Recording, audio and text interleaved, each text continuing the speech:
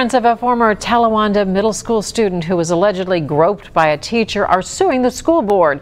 Local 12 first reported the allegations surrounding Paul Stiver last August as part of an investigation into school districts that allow teachers under investigation for sexual misconduct to resign instead of firing them. A 12-year-old student texted her older sister about the incident, and her sister told their father.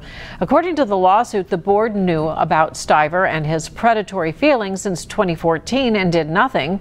The school district allowed Stiver to resign instead of firing him.